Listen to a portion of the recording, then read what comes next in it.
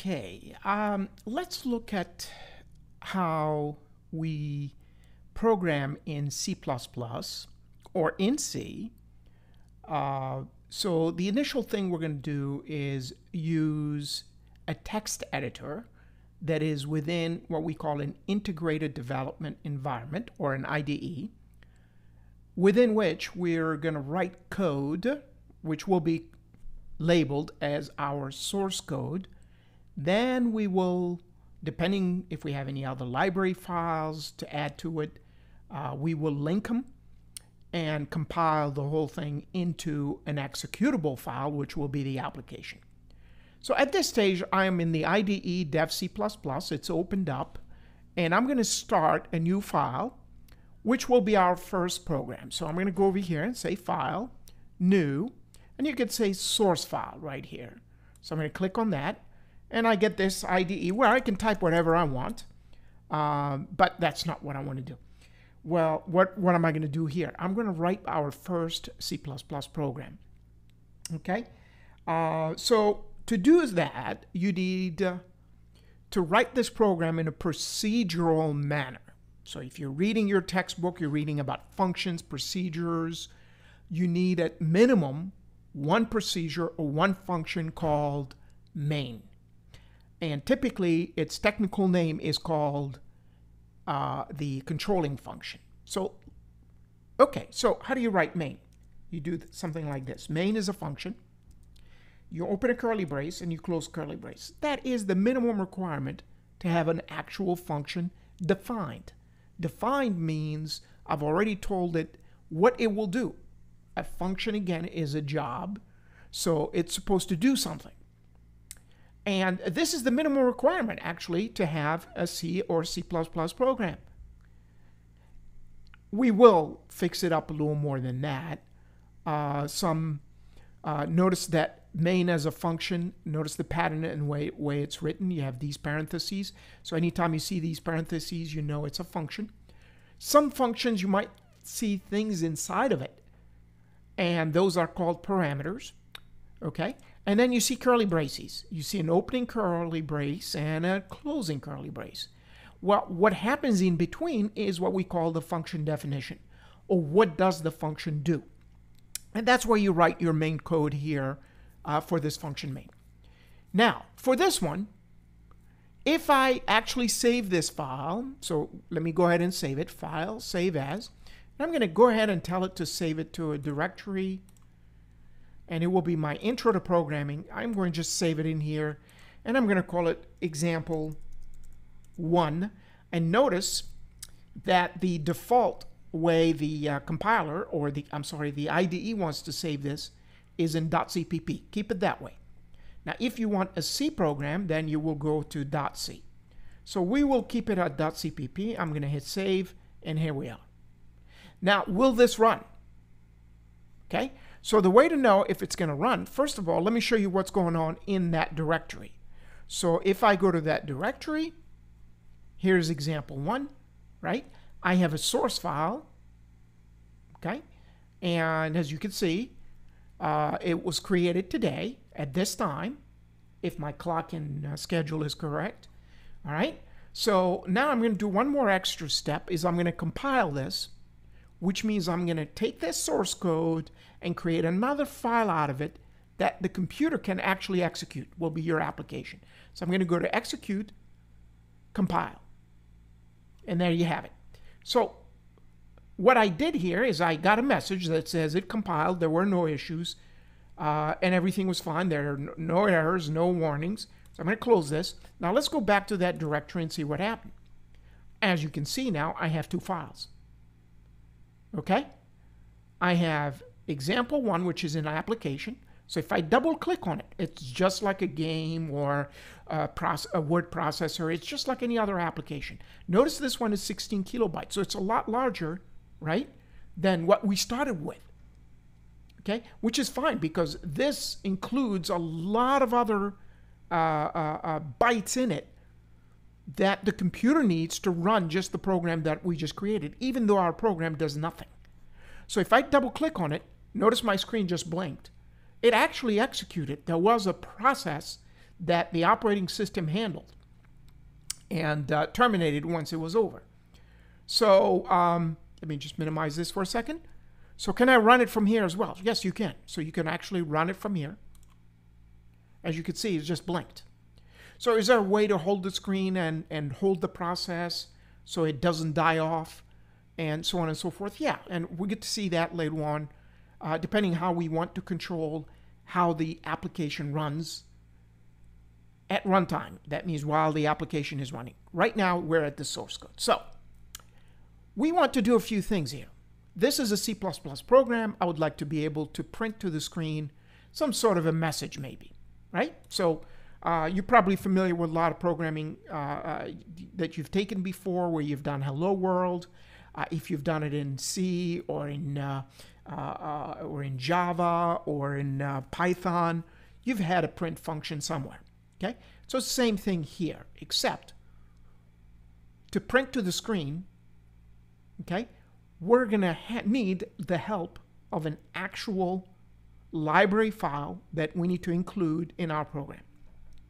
So you must include IOStream. And notice we don't need a .h like in legacy C. So I need IOStream as a library file that has functions in there for me and utilities that I could use to print to a screen. Aha. Okay, can we use it? Sure. So if you're going to do that, then you could use the keyword cout, and you could orient to it a string, right? Or redirect a string to it to print out to the string. Now, one more thing I'm going to do, and then we'll cover this extra line of code some other time, once we understand what this means. So let me go ahead and do using, which we call a namespace. So we will worry about using namespace std as far as what does it mean really in the future. So let me just compile here just to make sure that my code is good, as you can see. So for now, you at least need these two at minimum. Okay, so what can we do? Now I could do something like this, cout, okay, hello world.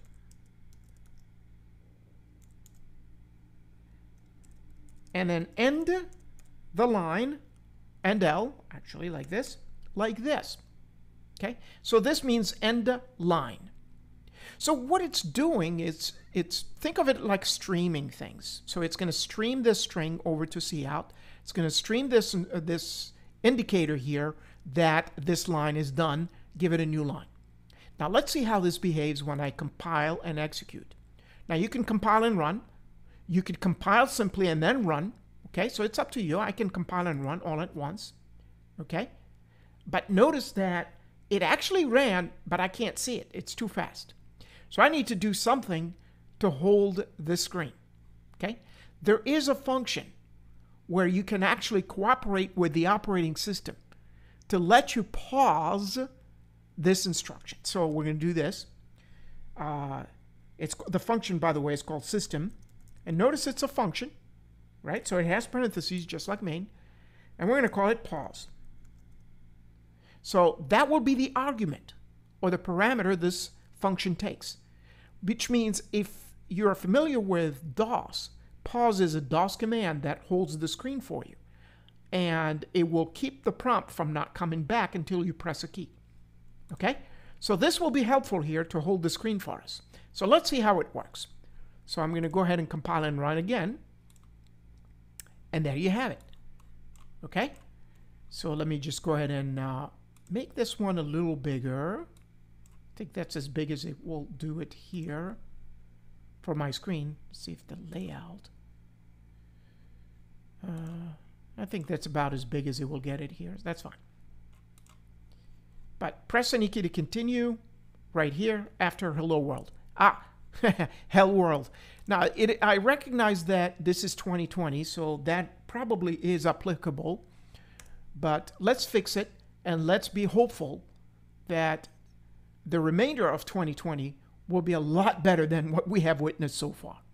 So to conclude this video, I'm going to add one more line of code here to let the operating system know this is the end of this function. Hey, when a function ends, and we're going to talk about stacks later on, we're going to talk about how memory is managed and how the processor is going to know we've reached the end of a stack properly and we've executed properly. You want a function typically to return some sort of a value to say, hey, I terminated fine. So what you need to do is you need to have main actually return an integer. So now notice the new syntax that I'm throwing in. So it is expected that main, when it finishes executing, it will return an integer. So have it return that integer.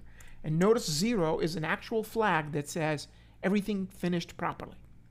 And again, in another lesson, we get to learn how to play with this so we can handle errors to the operating systems, special cases, that sort of thing.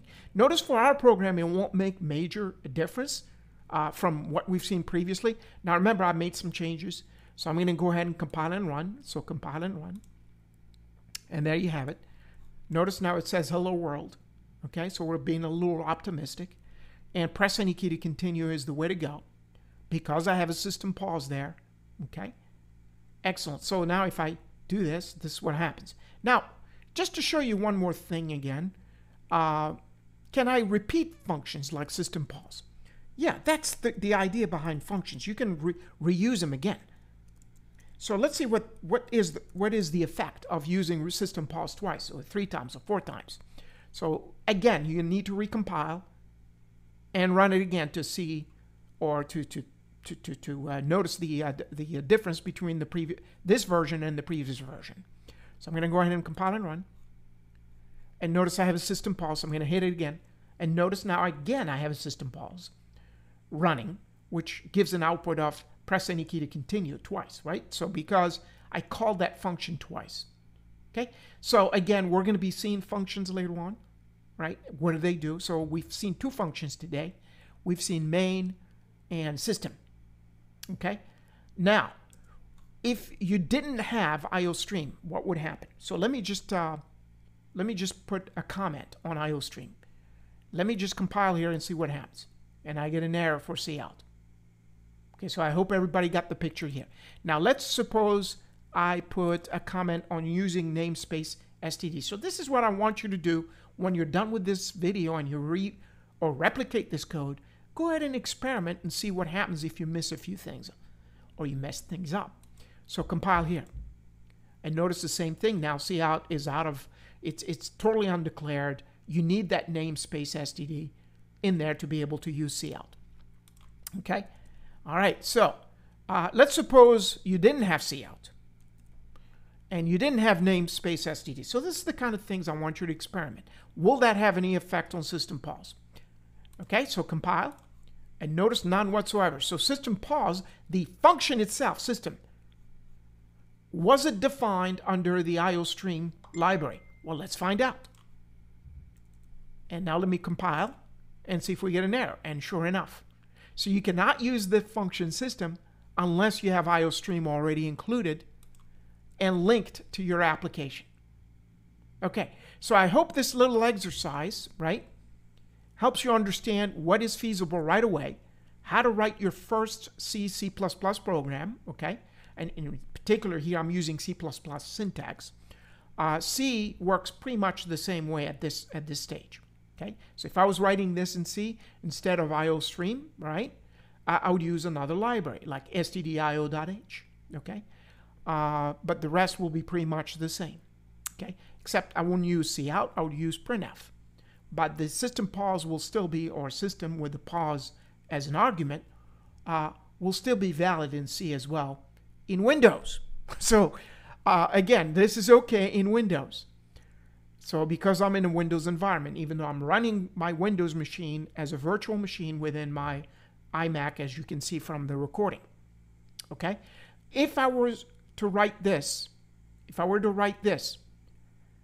in a Linux platform or by iMac, which is a Linux-based platform, this system pause will not work. So there will be other things or other ways to make the screen hold for you. Okay, so I hope this was helpful. Okay?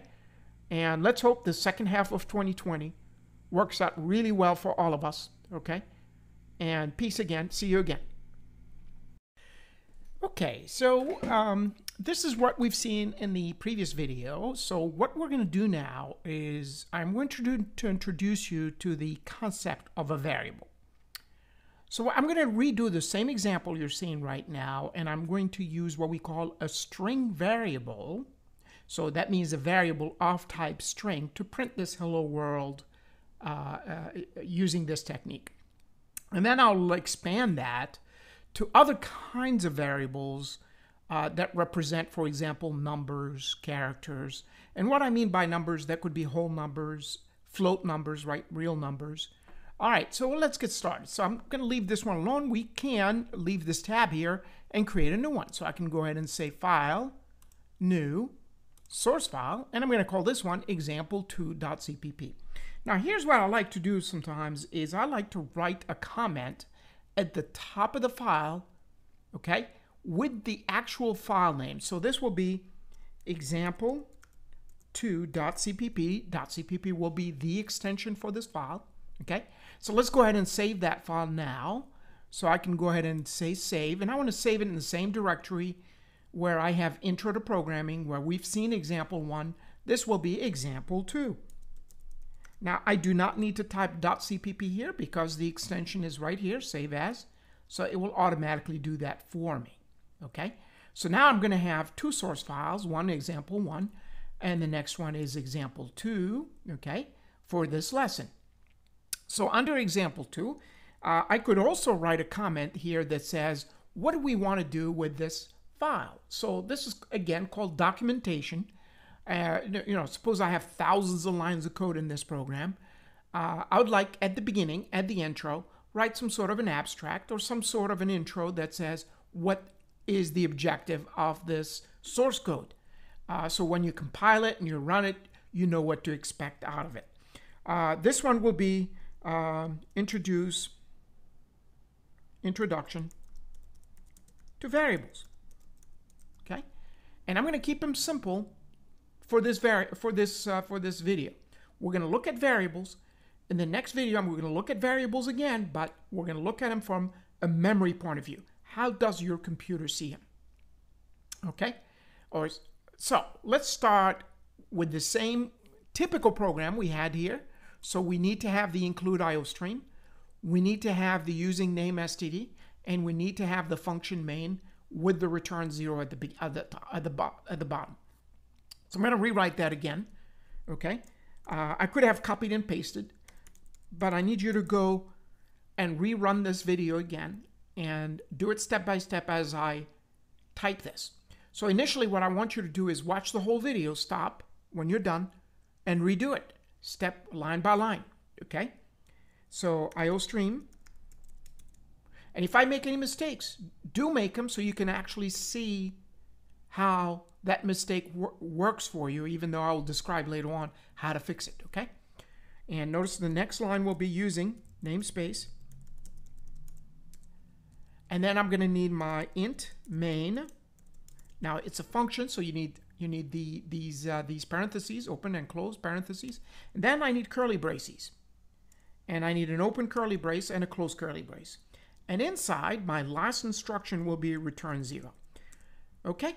So at this stage, I'm ready to compile this program. Now, if I didn't have main, this program will not compile.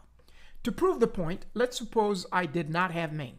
So I am going to do this, and do this. Let's say I had return, or not even return 0. Here you go, right? And I try to compile this program, right? So it's already saved.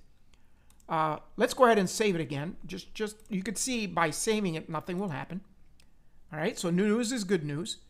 Now, what happens if you try to compile it? Okay, you get a warning here, an error that says there's no main in here. It's missing main. Okay, well, let's suppose I write int main and I forget to define it. And I compile it. Then I get an error. You have to define main. So let's say I define it without return 0. Now, that would be fine, except it's expecting an integer at the end. So compile, okay? As you can see, it's fine, but it's not correct. You need to complete this because it's expecting an integer as a return value that main will return back to the operating system. Basically, it's going to return this 0 value back to the operating system.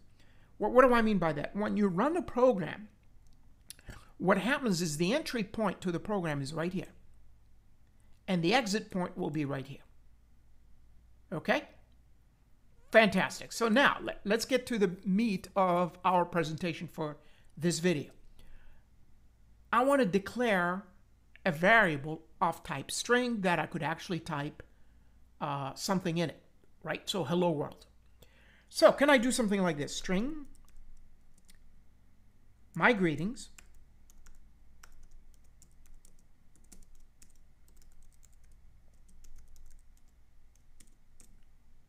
Okay, so let's compile this for a second just to make sure this is not a syntax error, which the compiler accepted it. All right, so it is within the realm of the language for C++. And let's try to understand what I just did. What I have here, my greeting, is my actual variable. I could have named it anything I want. This is what I want to store in it. A string. Hello world. But since it's a variable, I must tell the computer or the operating system what kind of data it is expected to store. Well, it's supposed to store a string. This is why the data type has to be written before the variable name. So data type, variable name, and then the value. Could I have done it like this? Semicolon. Notice every instruction ends with a semicolon. String my greeting. Great. So right now I've declared a variable called my greeting, but I haven't put anything in it. Let me compile it, just show you. Everything is good. Now, can I assign a value to it later? Absolutely. My greeting equal hello world. So you don't have to initialize it. You could assign a value later on. So again, the first method that I used was called initialization. This here is called simply an assignment. So make sure you put your two quotes to finish up the string. So it's considered one chunk of data that is stored under my greeting. So let's compile this again. So I'm compiling to check for errors here. Now, if I try to run this, nothing will happen because I'm not doing anything with this. So if I run it, notice nothing happens. Now, by the way, it's probably a good idea to write system and pause here and a semicolon to hold the screen. So let's see what happens with that. So I'm going to compile and run. And there you have it. So I have a press any key to continue. Okay? Now, great. So I want to display this. Can I display it out to the screen? Sure you can. See out. Now remember we had hello world here. So we don't need this anymore. So we're going to use the variable itself, my greeting, and then end-l. So notice the syntax here. I could use the variable name. Do not put two quotes around it. If you do, you're simply going to get my greeting as an output, not what's in it. Okay? I'll make that mistake on purpose in a minute. So what did this replace? This, compared to example 1, replaced this line. So it is in lieu of putting the actual string on the stream right here. So now we can use a variable on the stream since it already has a value, right? So we're reading the content of the variable and displaying it to the screen. So let's compile and run and let's see if it does it. And sure enough, here's hello world. Okay, I'm surprised that I can't set the properties to make this a little bigger. I guess that's about as big as it will get here. Okay. I'll see later on if I can make some adjustments for the console to be a little bigger than what I have here, okay? All right, so what if I put two quotes here? Now that, if you do that, then this becomes what we call a string literal. This here is a string literal. It is not a variable. So again, what is a string literal? This hello world here in the example 1 was a string literal. A string literal. So just in case you're worried about how to write it or how to spell it.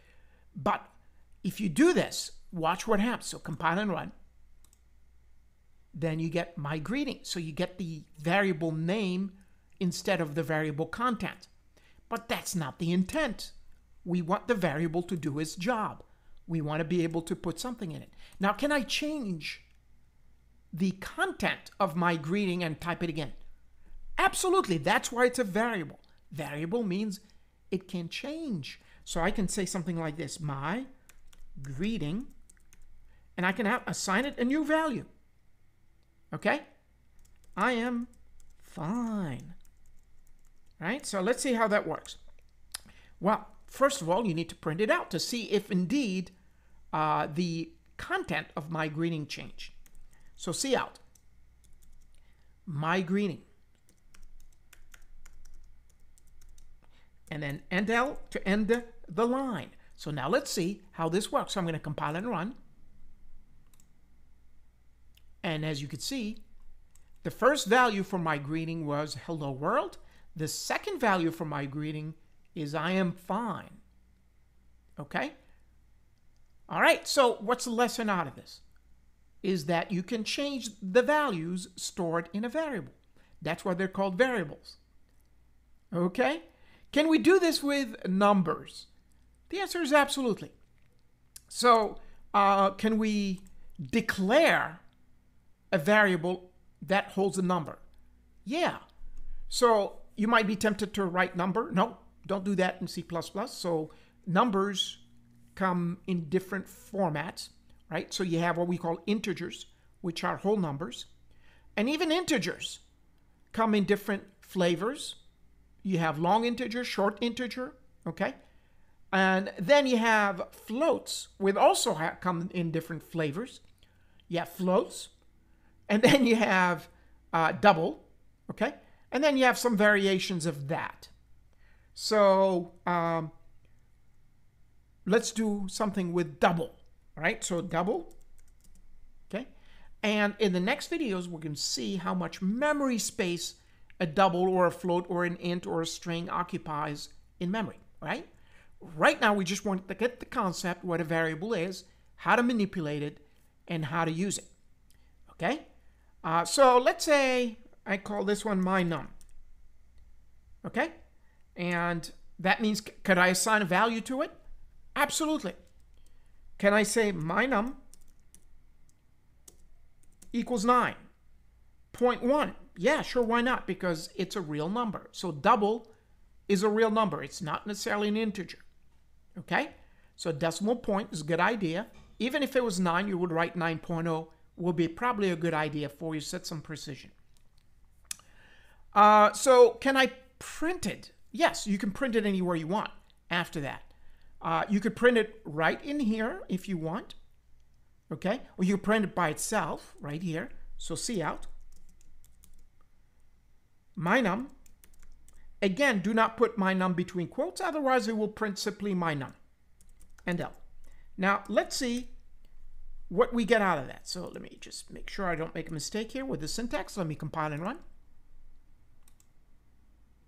And there you have it. So hello world, I'm fine, 9.1. Now, can I combine all of this stuff into something a little more meaningful? Yeah, we could do that. So let me do an example where we're going to put a name, first name and last name, and age, right? So we're going to do something a little more meaningful than this, now that we've seen how this can be done. And we're going to use age as an integer. So I'm going to do example 3. So I'm going to click here for a new source file, and I'm going to call this one example3.cpp. And this one, again, explore variables in C++. Okay, so this is again part 2 of our video series. Okay, so include IOStream using namespace std. Now we're going to write a small app that will be a little more useful. Okay, and let's do a system pause here to hold our screen. Let's go ahead and do a return 0. Let's go over here and create a few strings. So one will be string first last. Now, what did I just do here? This is a list of variables of the same type. I want a variable called first, and I want a variable called last of type string. You can do that. So you could do this, or you could do this. Semicolon, string, last. So you could write them one at a time, or you could write them all in one line.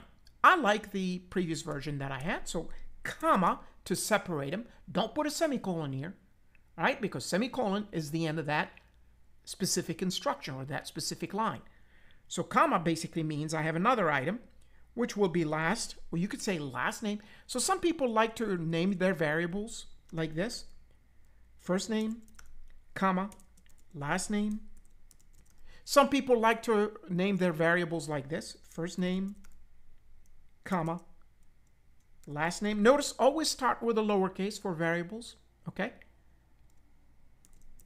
What you do in the middle is fine, semicolon. So I'll leave this one, right? I could have done first and last, or first name, not last name, right? Okay. So I need you to consult your textbooks to find out what is the naming convention for these type of naming conventions for these variables, right? Right? Okay, you'll find them very interesting. So I need something else for age. Int age. Right, so now I can set values for these. So what I did here is what we call variable or variables declarations. So this is what we call the declaration block. Block means a block of code. So I need another block of code here. Assignment. Right? So this will be assignments. So what did I say declarations? Because I have each line is a declaration. Assignments is when you give values to things. So first name and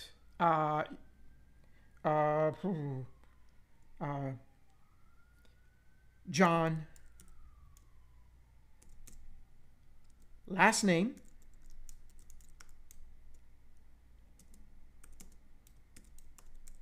Glenn. I think it's 2 N's for Glenn, yeah. And then semicolon. So there. How about age? Age,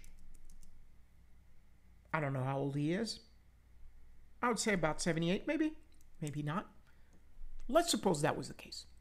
So as you can see in this assignment block, I was able to give values to these variables. Oh, by the way, I need to save my file just in case a boo-boo happens. My computer freezes or something like that happens, you lose all the code. So always a good idea to save your file before you get too involved. So example 3.cpp, so save. By the way, we can compile at this stage just to make sure we didn't make any mistakes or syntax errors. Even though if I try to run it, nothing will happen, by the way. Notice I have 0 errors, 0 warnings. So that means my syntax is correct for what I'm doing. So if I try to run this, as you can see, I'll just get the press any key to continue because I haven't done anything with the console or print out to the console or print out to the video. So now, typically in a C or C++ program, you'll have another block for processing. We're not doing that.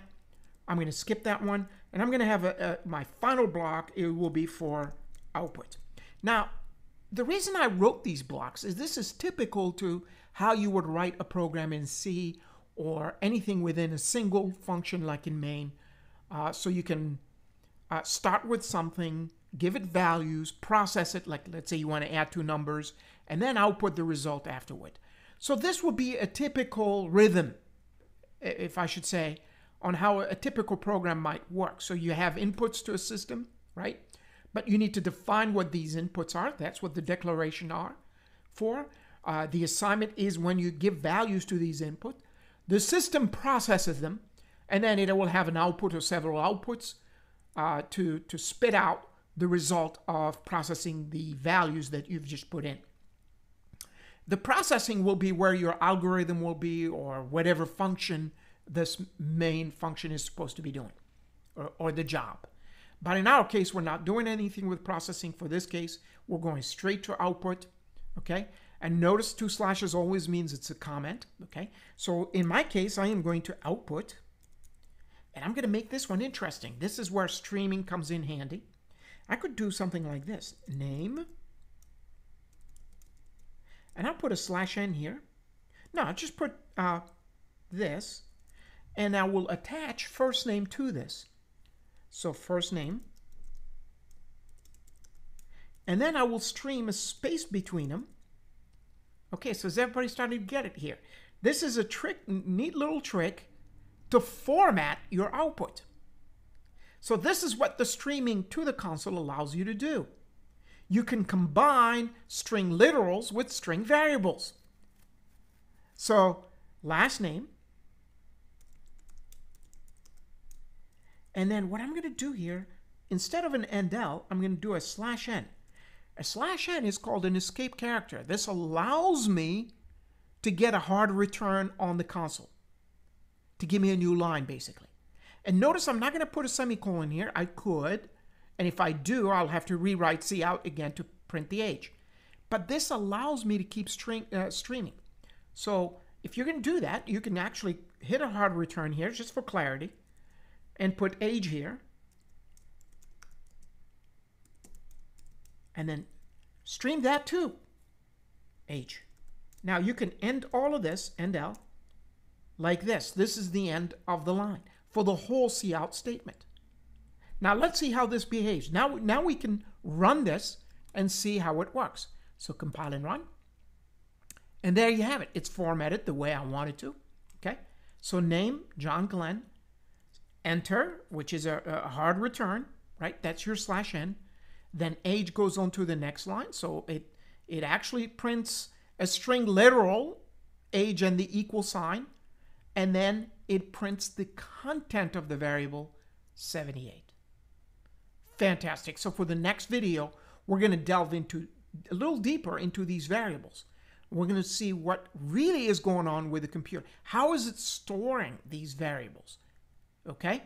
And that's where we're going to learn about the stack, the heap, and memory locations. Great. I will see you then. Again. So as you can see, I loaded this file already with some code similar to what we've done before, except at the top here, instead of 2 slashes like we had for each line of comments like we have here, what I have is a single slash with a star. And notice now all of these are considered a comment. Okay. And the way to end it is a /*. So again, you start with a /* and you end with a // I'm sorry. Okay. And all this whole block is called a block comment. Okay. So unlike what we had here. Good. So now let's get to what the objective of this lesson will be. This one here, we're going to explore the various primitive data types that we use in C++. I've listed the ones that I'm going to cover. That would be the short int, long int, long int. And these are the various flavors of integer variable data types that you could create. Same thing with floats, and floats comes in different flavors as well. Float, double, and long double. And then we have a couple particular ones, bool, which is for Boolean, right? So Boolean can be either true or false, okay? Or 0 or anything but 0. So if it's in any other value, it's considered kind of a 1 or true. If it's 0, it's false. So bool is, you got to be a little bit careful with that. We'll pay attention to it in a minute. Char, on the other hand, okay, technically what it is, it's really an integer. So if you have a textbook, you can, for your programming course, you can go to the back. There might be an appendix for the ASCII code for all the characters, right? So each character will have an equivalent integer value that represents it. Your computer does not understand what a letter A or B by itself. it associates a number with each one of your letters, either from your keyboard or from your files. All the letters in the alphabet have an equivalent integer value. Okay? Can we look at it? Can we actually explore that? Sure, we can do that in this example.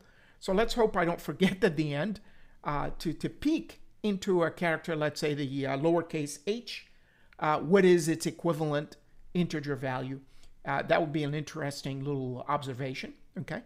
And then you can compare to your ASCII table just to make sure that indeed that was the result. Okay, so as we're going to be looking at these variables, we're going to see how we can use them, okay? In our next video, we're going to look at where and how much memory space they occupy, okay? So we're going to break down this lesson into two videos, so we'll have example 5, for example, .cpp, that will look at how memory is allocated for any of these variables. So at this stage, how do we declare and use any of these variables? Let's start with an integer, a simple int. So if you said int, okay, and let's call it num1, semicolon. What you've done here is you've declared a variable, num1, of type integer. Which means now in memory, what you can hold there are values that represent an integer number. Okay? So can we print what's in num1? Can we see what's in num1? Sure. Now I'm going to do this mistake on purpose. Let's say I do this, cout. And let's say I say num1 equals num1 and down. Okay? Now, the compiler is not going to pick this as a mistake. Code-wise, this is correct. Syntax-wise, it is correct. Logically, it's flawed. And the reason it's flawed is because now you're looking at what's stored, or what does num1 represent? Well, I didn't assign anything to it. I declared, so we declared a variable. So this was a variable declaration. And we didn't initialize it. We didn't give it any value, right? And so we just declared it. So it exists now in memory. Your computer knows about it, right? Or your process in a way. And so let's see what this yields. If I compile and run this, let's see what we get. Aha, you get a value. And you're going to say, well, wait a minute. I've never assigned this value to num1. That is true. You didn't. Or I didn't. So where does this 16384 come from? That's garbage that was already in that memory location. Okay? Now, why is this flawed? Well, let's suppose num1 was supposed to be a signal for an alarm. So depending on what value it has, the alarm will do different things. Well, the fact that it has a value, it might get confused.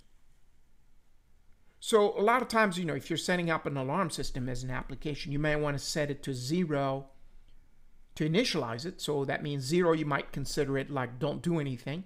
1, go ahead and set the buzzer off. 2, not just the buzzer off, lock all doors, etc., etc. So, it depends on your application.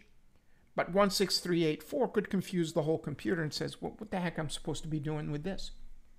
Or it could mean a specific thing, like blow up the whole building, okay? You're inadvertent, by mistake, allowed that to happen. Oops, all right? So we don't want that.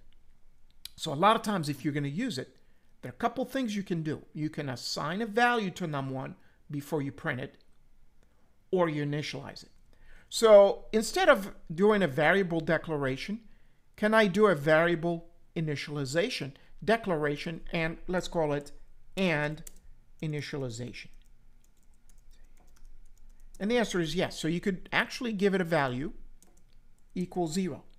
Right, so right from the beginning, you're assigning 0 as a value to num1. Now let's see how this works. So compile and run. There you go. Okay, much better. Now, let's suppose I want to declare a num2 of type integer as well, but I will give it a value after I declare it. You could do that, and that simply is a declaration. So you could do something like this: int num2 semicolon, right? So this would be simply a variable declaration, and then you can give it an assignment later on downstream. So num2 equals 9, and this here will be an assignment. So variable value assignment, or you could say it's simply variable assignment, right? So you've assigned value to a variable. Can we print what's in num2? So yes, you could do that. We could put it in all in the same, we could do it right here if you want. So we could do something like this: num2 equals, and this would be num2. You do something like this. We could combine it all into one statement. So compile and run. Let's see how this works. And there you have it. So num1 is 0 because you've initialized it to that value. Num2 is 9 because you've assigned that value after you've declared num2 by itself. Okay? So now this is valid. Okay? Again, in the next video, we're going to see where in memory are you storing any of this and how much memory you're taking up. Okay? So now let's go ahead and declare. So let me separate the program here. So I could put something like this. This will not have no effect on your program. So basically this is really, it's the first two slashes that really declare this whole line as a comment. So I like to do it that way to separate logically what I'm doing. So now what I'm going to do now is go ahead and deal with a float type. Right? So a float type would be something like this. So notice I could spend some time here going through short int, long int, long int. We'll leave that for the next video when we try to figure out what really, why would we want to use long int or short int or long int versus just simply an int. Okay, right. So for now, let's simply go to the basic data types: int, float, bool, and char, and then we'll get into the details of these, including how much memory space they occupy. Okay, so that would make a lot more sense than if I did a short int example right now and not give you the context in which it lives. So we'll leave that for the next video. So right now we've seen what an int is. It's basically an integer variable, right? You could declare and initialize, or you could simply declare and then give it a value as an assignment and then print out. So for float, let's call it num3. Then let's say you wanted to store 7. The best way to do this is to write 7.0. You can write 7, but be clear that that's what you're doing. And what I have done here is I initialized it to 7.0. So this is a declaration and an initialization to a value, right? So it is also a declaration, okay? But I've initialized it to a value 7.0, okay? Can I do another one?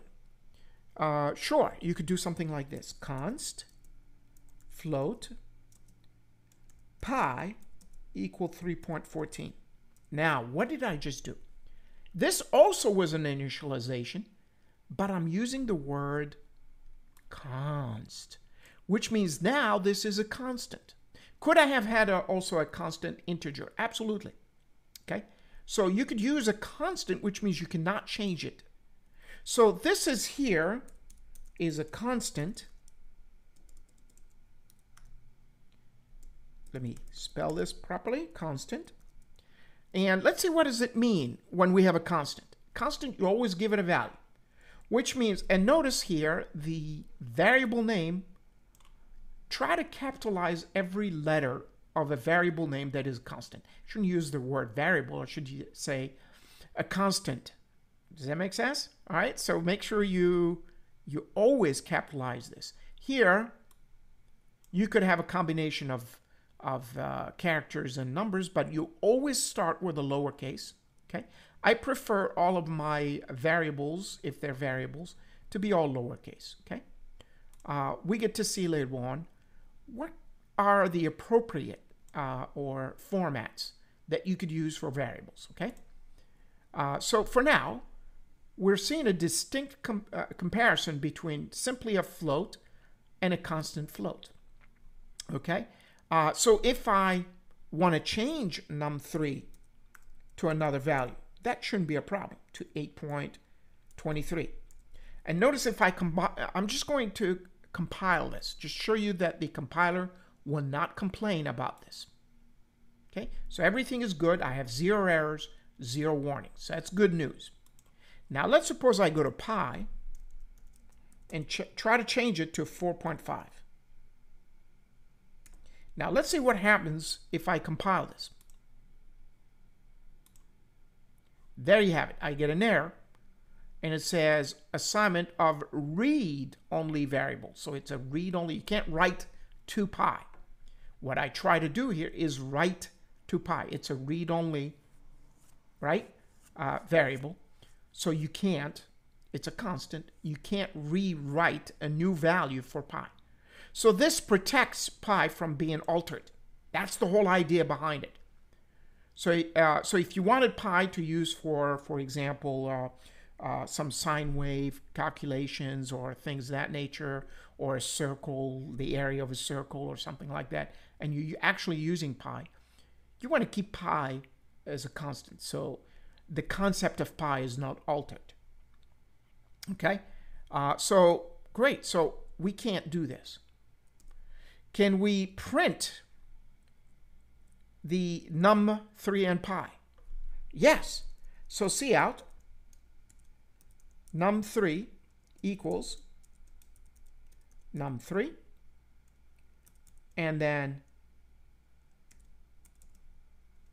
pi equals, we're going to do the same thing, and this would be pi and L. All right, well, let's see how this works. So let me compile and run this time. And there you have it. So you're going to say, well, wait a minute, what happens to 7.0? We wrote over it. So another lesson we learned here is you can write over a variable, even if you've initialized it, right? In the first example with the integers, we didn't write over num1, so we simply printed that 0 that was already stored in num1. Okay? Num2, on the other hand, we declared it, and then we assigned a value to it. That wasn't a problem. So we did get our 9. But for num3, which is a float type, we've assigned it a value of 7.0, but that didn't matter because we wrote over it, right? But pi, on the other hand, since it's a constant, we weren't able to rewrite or change that constant value. But can we use it? Absolutely. You can print it out, okay? And it's a read-only variable. Good. So now we've seen what a float allows us to store. So anything with a decimal point versus an integer, anything that is a whole number. But then at the same time, we've learned a little bit how to manipulate any of these two types of data types, right? An int and a float. And again, the next video, we'll get into a little more details. You know, what if I needed to store much larger numbers? And can we prove that actually the space allocated for any of those will be a much bigger or smaller to adjust the size? Okay? So, but for now, we're just following along. We're going to simply do int, float, bool, and char. So let's go ahead and do a bool now. Okay? So again, what I'm going to do now is put a whole bunch of lines here. And let's look at bool. All right? So for bool, and let's call it state. And let's make it equal to true, semicolon. Okay? So either a state is true or false, or a variable name, whatever you want to call it. but the value is either going to be true or false. Now, can we assign it integer values instead of true and false? The answer is yes. We'll see that in a second. So let's see first, what will this print? So if you did something like this, cout state equals. Now, I want you to see this. It's going to be interesting. State and L. All right, so let's see what happens. So let's compile and run. And notice it does not write the word true. It writes a 1 for us. Okay? So now let's change the state to false. So I'm going to do it right here. And let's see what we get out of that. So compile and run. And notice you don't get the word false, you get 0. So 1 for true, 0 for false. So it's really storing an integer. Okay? So that integer is either 0 or 1. Okay, I hope everybody got the picture here. So this false and true is really a label. Could I have written 1 here instead of true? Well, let's see what happens. So compile and run. And sure enough, I get the same result. So 1 for true, so you can actually put a 1. Can we put a 0? Absolutely. Now I'm going to show you what else you can put in here. So let's compile and run. And you get a 0. Okay? So now let's put a value other than 1. Since it's an integer, so you should be able to put 5. So what would the state be? Now notice I've made state equal 5, but it's Boolean, so compile and run. And notice it changes state back to 1. Okay? Even though we gave it a value of 5. As long as it's greater than 0, then it will have a value of actually 1. Okay? So you could write the word true, which is a keyword, or the keyword false, again, which is a label keyword, right? Or you can actually use integers.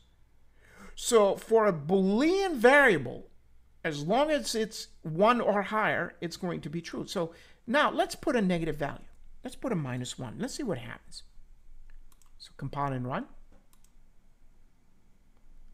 And notice, other than 0, it still is a what? A 1. So the only time it's false is when you put a 0. Any other value, it's true. Okay? So again, let me put a false here. Let's see how this works. Compile and run. Okay? So the only time you're going to get a 0 is when you put false or 0 for the state. Fantastic. So now let's look at characters.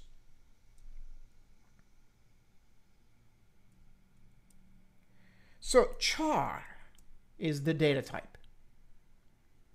And my letter, and that, let's suppose we want to initialize it. So to initialize it, if you want to put a letter there, let's put a lowercase h. Notice this single quote, not 2 quotes. This is not a string. This is a single character. This was initialized to the letter h.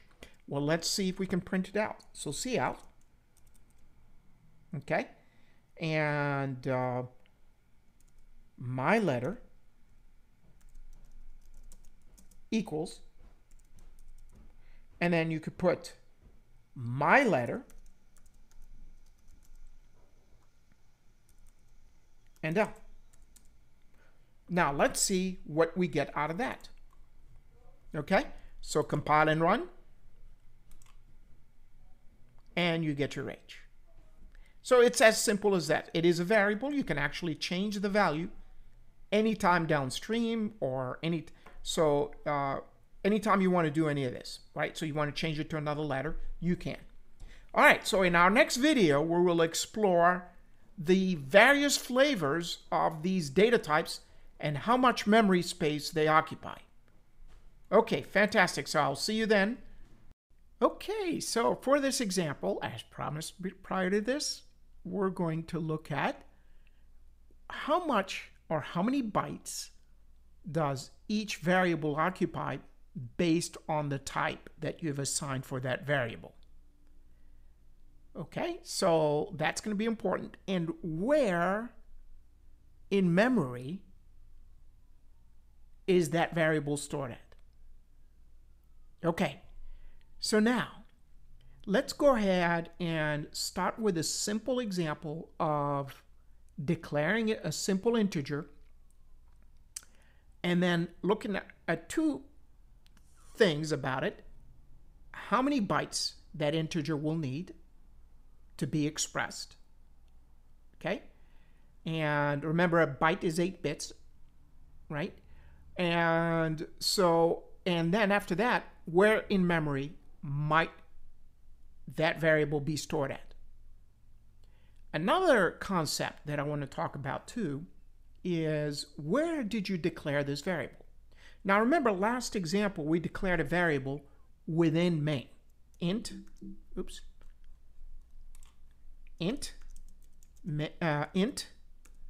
num1 right here, right? So we've declared this variable here. So we know this is a declaration. So this is a variable declaration. I'm going to add one more concept. This is a local variable declaration. Local to what? Local to this function. Aha. So that means, can we declare a variable outside of a function? What function? Main, right? So can we declare something outside of main? Absolutely. You could do something here. Int num2 semicolon. This here will be called a global variable. Now, that will have an importance later on in terms of why we would declare something global versus why we would declare something local. And it will have to do with the scope or the lifespan of a variable. So that's another attribute we need to discuss in the future in terms of, okay, we know the size, we know where it's stored in memory, but what is its lifespan? Does it live throughout while the program is running, or does it only live while certain functions or within a certain function while that function stack is alive? And so do we have different spaces in memory where we store this kind of variables, global variables, local variables? I mentioned the word stack. Yes, so we're going to learn about stacks and heaps as we move forward through these lectures. Okay, so I'm not going to get into stacks and heaps yet, but just realize that you can declare something outside of a function and you call it a global variable. And then you can declare something within a function and call it a local variable. Let's focus on that local variable num1 and find out, for example, how big is it? How many bytes does it occupy? Okay, and then where in memory is it? Can we actually print these attributes? Absolutely. You could do something like this. Cout. The number of bytes needed for num1.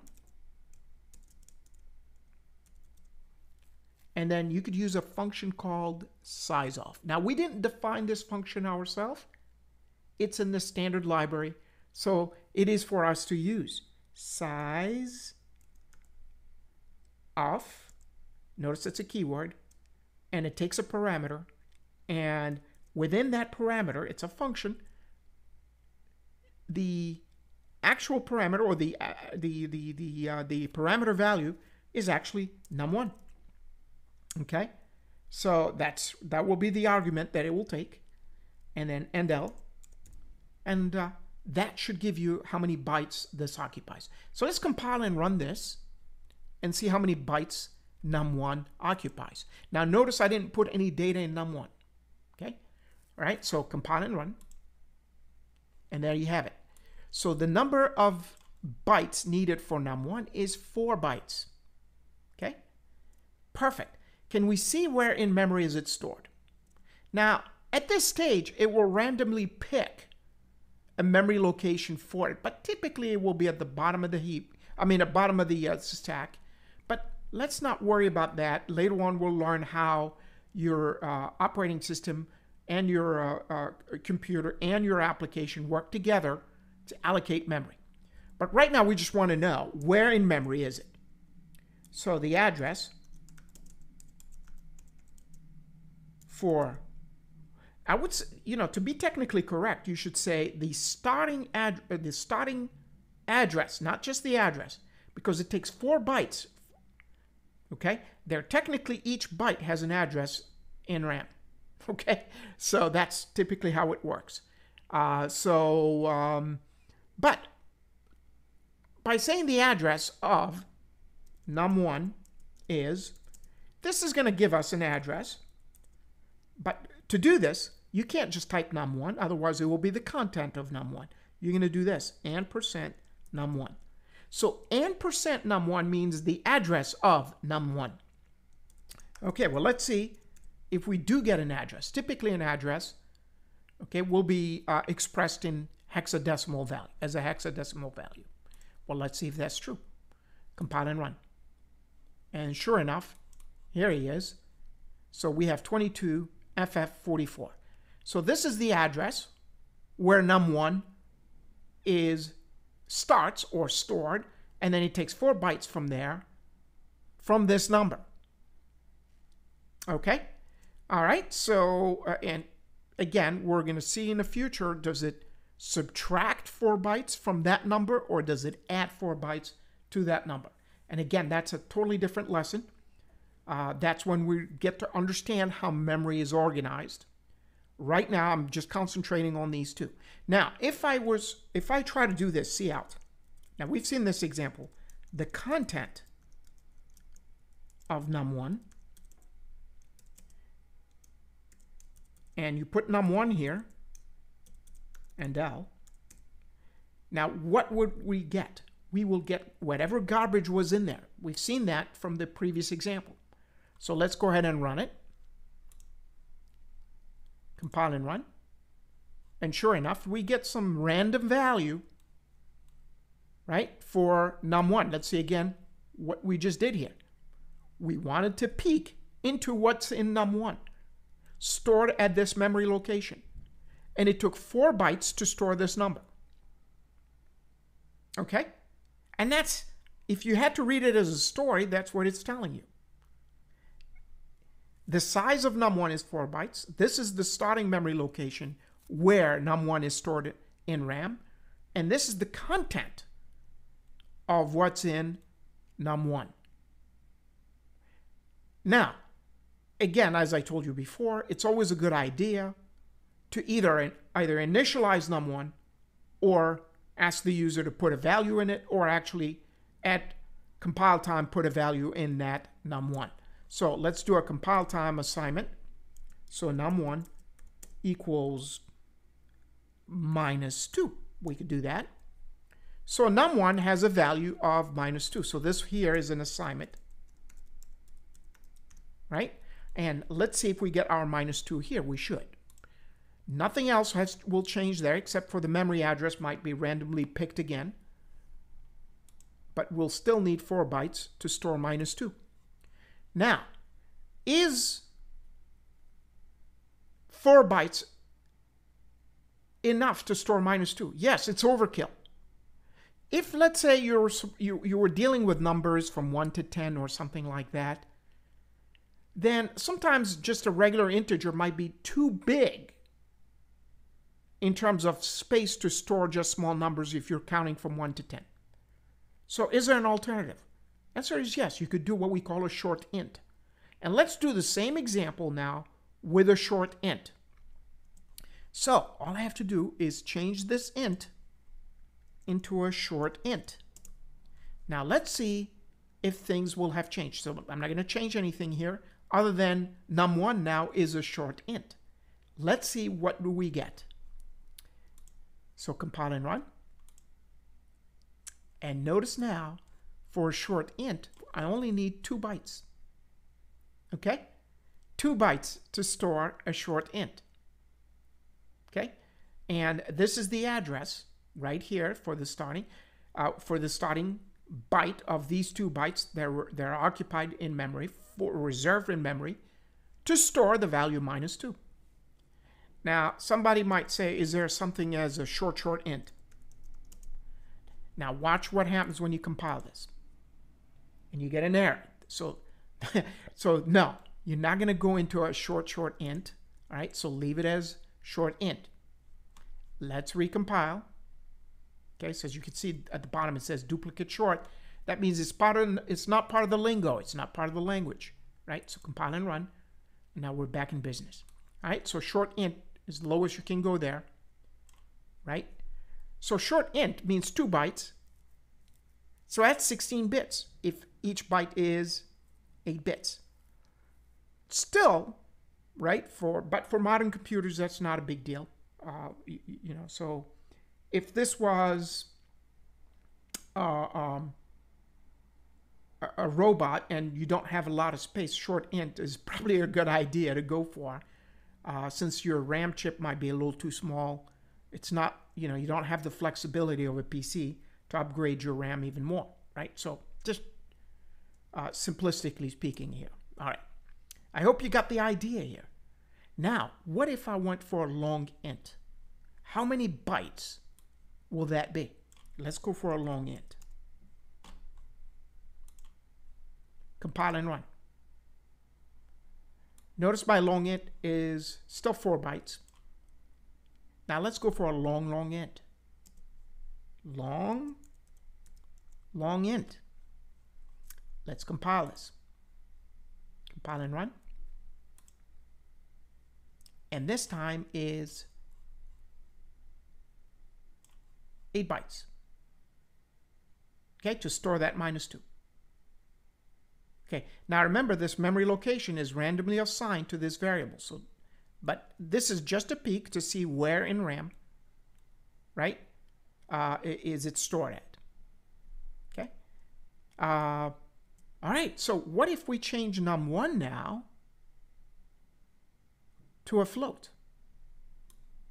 Let's see what the effect of a float will be for us. Okay, so compile and run. And float is 4 bytes. Now with floats, you can have values like this, -2.5. And that shouldn't be a problem. Compile and run. Now, if that was an integer, then it will truncate it. So if this was an int, so that means I am forcing a float into an int. Notice the compiler does not worry about it because what's going to happen, it gets truncated to a -2. Okay? So what you've done here is you've basically typecasted into an integer. Right? So what if it was higher than 2.5? Let's say it was a 2.8. Let's see if it rounds it up or simply truncates. Compile and run. As you can see, it simply truncates. It doesn't round it up, so be careful with that concept. Okay? And again, if you did 0.001, same deal. It will truncate for you. So compile and run. Okay, to -2. Okay, so if you had, for example, 0.999, right? Let's see if it truncates to 0. Compile and run. And sure enough, it truncates to 0. That's because we forced a float number into an integer. Okay, so now let's put it back to float. So this should be handled by a float, no problem. So compile and run. And that's not a problem at all. Now, what if I had a double? All right, so we're going to look at double now. Now remember, your float was 4 bytes. Let's see how many bytes are for double. Compile and run. And now I have 8 bytes. Right?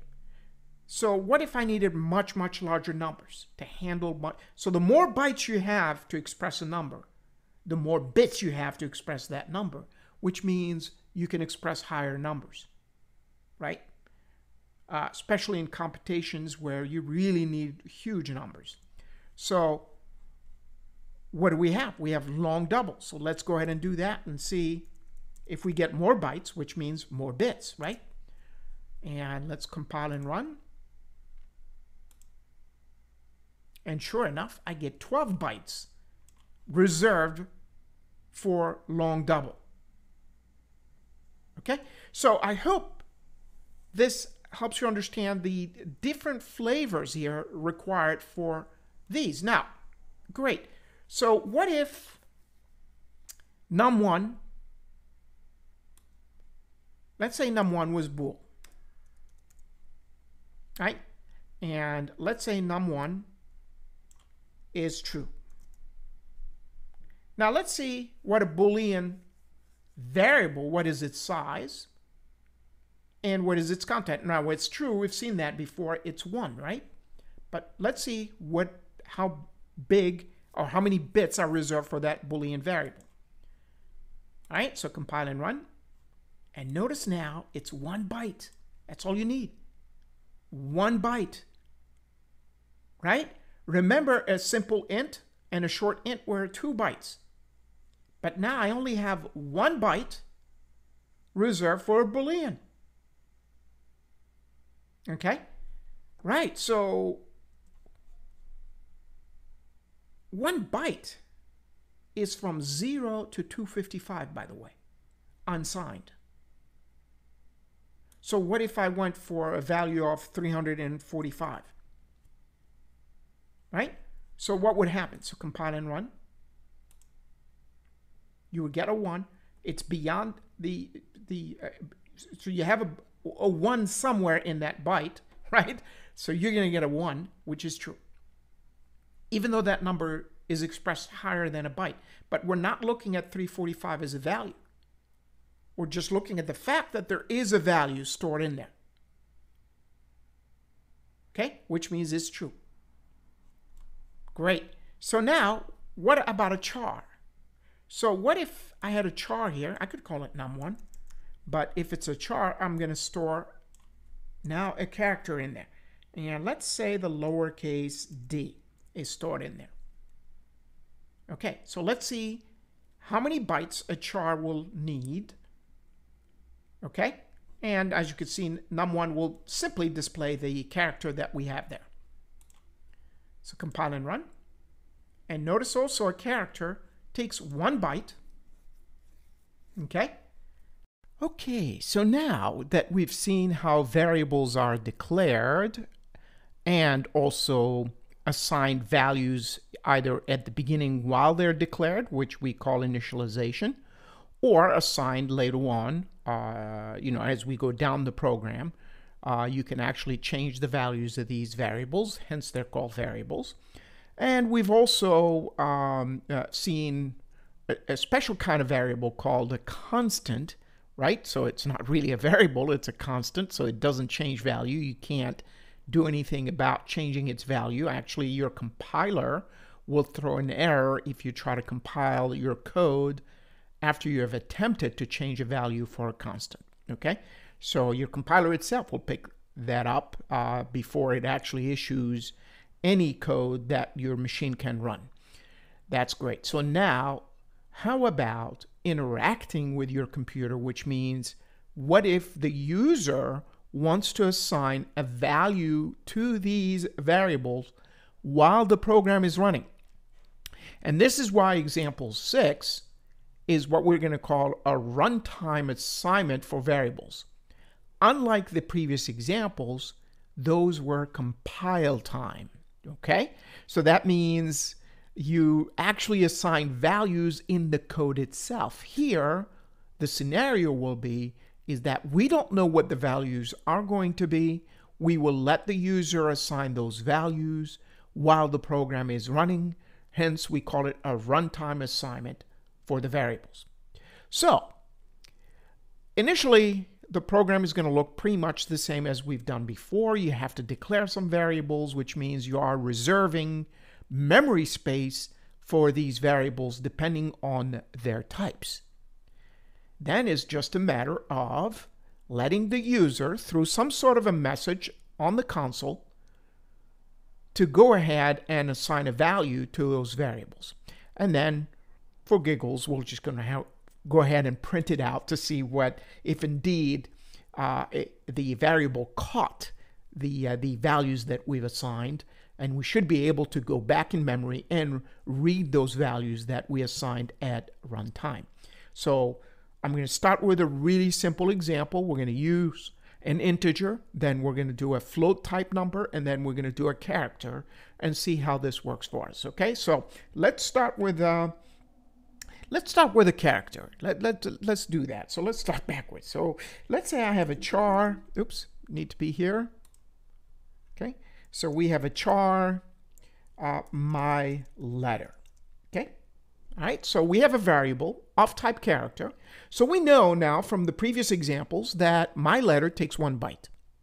Okay, and internally, it really is an integer that is 1 byte long. Okay, so if you look at the ASCII table for any of the alphabet letters, uppercase and lowercase, all right, they don't need more than 8 bits to represent them. Okay, so with 8 bits, by the way, you have 256 combinations, right? So from 0 to 255, if you have to write numbers or equivalent numbers in decimal equivalent to the binary values for 8 bits. Okay, all right. So, but in our case, we just right now have, by writing this, we are telling the computer, hey, reserve 1 byte for my variable my letter. Now we're going to ask the user at this time, since I'm going to write a program that's interactive, I'm going to ask the user to enter a letter from the console while the program is running. So that is what the runtime assignment is about. So I'm going to do something like this. Cout, enter a letter, any letter. And notice I'm putting a semicolon here instead of an end L. The reason is I want the prompt to blink right on the same line. So I don't need a new hard return. I want the actual prompt to blink there. So I need to bring the prompt on the console. And to do that, you use another. So this will be new. So if you've seen what cout prints to the screen, how about collecting data from the keyboard? cin. And notice the arrow is in this direction. Okay? Again, it's a stream. Can we collect more than 1 letter from the keyboard? Absolutely. We'll do an example like that later. But right now, I just need to control 1 letter at a time. So my letter. So let me spell it out exactly like I declared the variable. So what just happened? What happened is now my letter will have a value in it that was assigned during the running of the program. So in other words, it's going to wait, the prompt is going to wait for you until you enter a letter, you hit enter, and then that value will be stored at my letter. Now, to prove that, we would like to see what did you store. So cout, you entered this letter. Now, it's a string, so I can actually put my letter right here, and then an end L, which means give me a hard return right there. So let's see how this works. Okay, so let's compile and run. So again, so let me just superimpose here so we can actually see line by line what's going on. So we're at cout, enter a letter. And it's prompting right here on the same line. Okay, so now I'm going to enter the letter D, lowercase, and hit enter. And there you go. You entered this letter, D, right? So we went back to that variable and saw what's in it, or retrieved what was in it. Okay, so if we can do this with a character, we could do this with a number. Okay, so let's go ahead and declare another number here. So let's go ahead and do an int num1. And let's do the same thing right here. So we continue on, and we're going to do something like this. Cout, enter an integer. An integer is a whole number. So, so otherwise, if you entered, let's say, a float number here, it will truncate it if you're going to assign it to an integer, right? So, and we'll get to see that in a minute. So let's go ahead and make sure that we have the pattern working for us. So notice, just like letter, you need to interact with the user, send a message out, expect something to come back. So what's the variable name? It's called num1, so num1, okay? And then if you want, you can go ahead and print what was entered. So you entered this integer. And again, notice the pattern is pretty much the same. Oops. Yep, this integer. And this would be num1, okay, and L. Now let's see how this behaves. Let's compile and run. Okay, so it's asking me for the letter, which is what we've done before. All right, so we're going to enter uppercase T. You entered this letter. Now it's asking me for an integer. So right here on this line, okay, we're going to enter 78. And sure enough, you entered this integer. Let's run this program again. And we could say simply run because it has been compiled. And let's put a 7 as a letter. Is that possible? The answer is absolutely. Okay, so 7 does not have to be a number. It could be a character 7. Okay, all right, fantastic. So enter an integer. Now let's say I make a mistake, 6.6. Right, so let's see what happens. It will truncate it. Right, so we're trying to force a float into an integer. Right, so it will only look at the most significant digit, right? Or digits if you've entered more, and then it will truncate means what? Think of a scissor right where that dot is, and it will cut off anything on the right-hand side. That is what we call truncating, okay? Let's do it again with a larger number. Now, let's run this. Let's make a big boo-boo, and this is, typical. Let's say you entered several letters, ER. Okay, now watch what happens. So as you can see, your program jumps because it was expecting a single letter, but it sees the R, right? And it will interpret that as some sort of a value you were trying to enter. Okay, so, and it got all mixed up, but you never assigned it, that R, to num1, right? So what's going to happen, it's going to pull just garbage for num1 for 2. So this is important to realize that for characters, you can only enter 1 character at a time. Don't try to enter 2 or 3 or 4. That's a string. So you're going to need some sort of another tool or another data type to handle that sort of thing. Okay? But notice it picked up on the first one, but then your program kept running, right? So there is an issue with characters or collecting characters in case you don't pay attention and you put more than 1 character in there. Okay? Later on, we can tighten up programs of this nature when we learn about loops and error handling and so on and so forth to eliminate the possibility of the program running over other code because it kept going, like in this case. So I'm showing you the issues you can run into.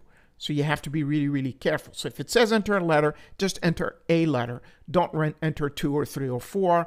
You're going to run into problems of this nature. Okay?